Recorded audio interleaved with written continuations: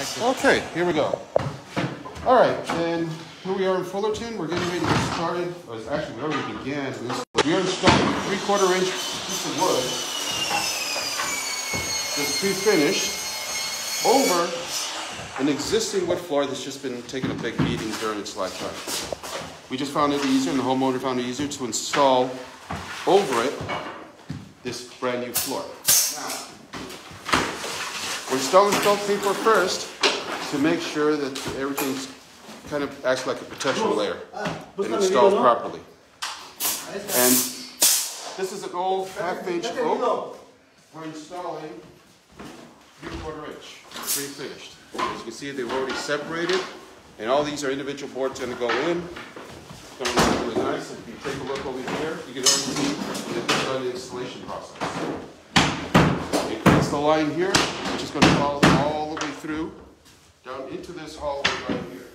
This section, they're going to be repairing so they can install over it. So it makes it nice and even, so like this never existed. You go down this hallway, again you can see a lot of damage already installing over that. Over here, just like the rest of the house, we're going to be taking out a lot of this base shoe, a lot of this base board, and installing the floor all the way down that direction. If everything goes properly, it'll be flowing this way, across the boards right now. This is pretty simple. But on the other side, we're going to the other room.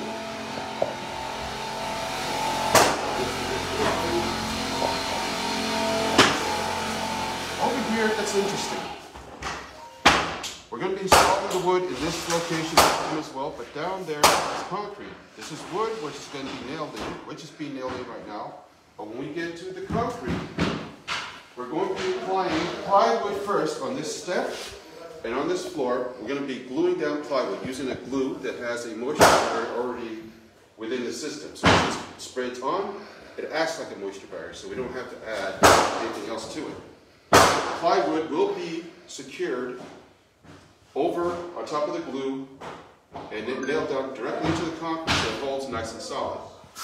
Once it's solid, and it's already glued in, we can begin nailing in the wood. That's the only way you can install a solid piece of wood onto concrete. You can't glue it down. It doesn't come out right.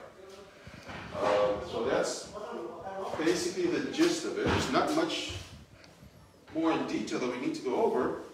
It's just a question of we should be entering this room probably tomorrow or the day after they'll be in this room installed.